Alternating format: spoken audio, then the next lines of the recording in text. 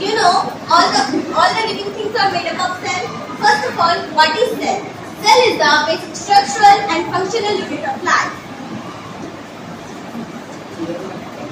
Cell is divided into two types, animal cell and plant cell. This is animal cell. It is present in animals, and this is plant cell. This is present in plants.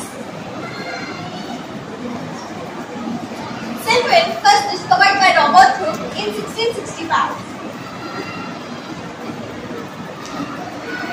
There are two types of cells, unicellular and multicellular. Uni means one and cellular means cell.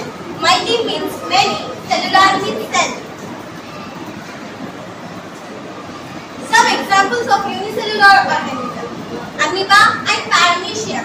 This is amoeba and this is paramecium. These both having single cell. There are some examples of multicellular organisms. Example: human. Humans are the multicellular organisms. Examples: red blood cell, nerve cell, muscle cell. This is red blood cell, and this is nerve cell, and this is muscle cell. Red blood cell present in our blood, and this is nerve cell. This is present in our nerve, in our brain, and this is muscle cell. It is present in our muscle. There are different types of cells: bone cell, fat cell, chick cell. This is bone cell. It is present in our bone, and this is fat cell. This is present in fat, and this is chick cell. This is present in our chick. We know that humans are multicellular organisms. This is nerve cell. It carries electric messages from one part of our body to another. So this is nerve cells. It is look like this. Let's do an activity of onion peel. Take first off distilled water and take an onion bulb and take it some peel, and we have to take some watch glasses and take a few drops of saffron in solution. Wait for 30 seconds and now place it the watch glass containing the distilled water. Take a few drops of glycerin in a dropper and pour 2-3 drops. Next, using the brush, place the peel onto the slide. Take a cover slip and place it gently on the peel. Next, remove the extra glycerin paper using a blotting paper. Place the glass slide on the stage of compound microscope. With the help of microscope, we can see the cells clearly. A large number of flat and irregular shaped cells are observed, like this. So, this is cell wall, this is cytoplasm.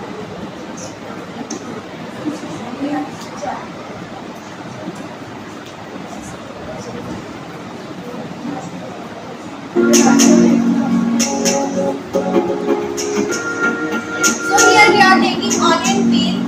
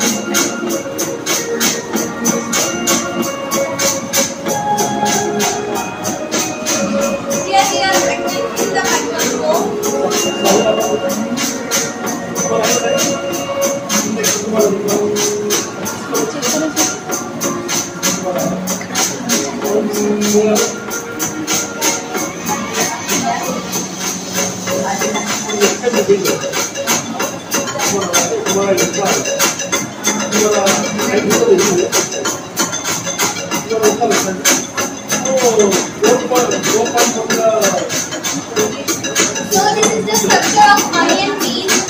This is cell wall, this is nucleus, this is cytoplasm, and this is vacuole.